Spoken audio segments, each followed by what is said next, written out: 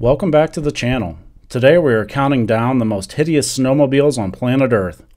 These are, in my opinion, the biggest failures in design over the last 20 years. The number 5 sled to be whipped with the ugly stick is the 2010 Polaris Russian Switchback. One would think that the designers at Polaris would have learned from the number 2 sled on our list that no matter how good it works, riders just don't want a sled that looks like half the tunnel fell off.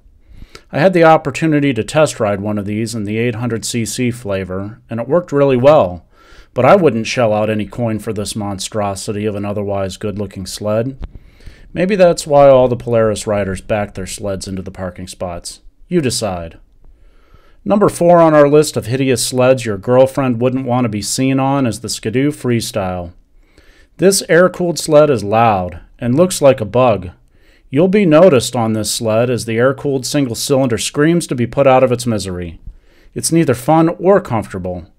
Maybe it would be okay for kids, 10 feet away, after 10 o'clock at night. Number 3 on our list is the Yamaha Vector. This sled has 4 strokes, 1 for power and 3 for wearing out the motor. Seems like the designers at Yamaha were at a loss for what to do, so they took an old wave runner and stuck skis on it. I mean, just look at it. The reality is that these were durable sleds with power steering, which was needed for this half-ton of fun. You can still find these sleds for sale all over, but don't buy one unless you can ignore the laughs. Next on the failure list is the 2003 Skidoo Rev. 20 years ago, Skidoo designers had a serious lapse in judgment. The only thing saving the Skidoo Rev Beavertail Edition from number 1 is its revolutionary design and decent-looking front end. Even Skidoo acknowledged that it was ugly by saying that riders would need to spend a long time with it to appreciate it. You know you have an ugly sled when the aftermarket sells a kit that reattaches the tunnel to make it look normal.